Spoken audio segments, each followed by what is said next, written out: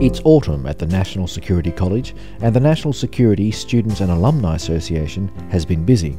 On the 24th of January, the association had a Welcome to 2017 drinks, combined with its first annual general meeting and committee elections.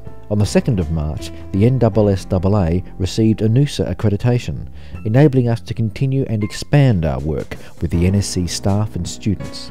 On the 7th of March, the association had its first pizza and P-Day night as an informal way of receiving feedback from NSC students.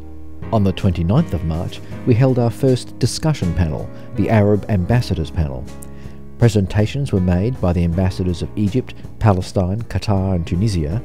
There was a Q&A session and a chance to chat with fellow attendees afterwards over food and drinks. Keep an eye out for our next discussion panel, coming soon. But now it's finally time for 2017's first movie night.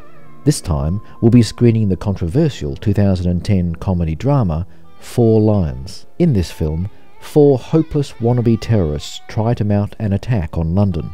The film follows their descent into bickering, indecision and incompetence. 4 Lions is sure to spark some lively debate, so come along to the Springbank Room at 6 p.m. on Friday the 5th of May for an evening of free food, drink and conversation. See you there.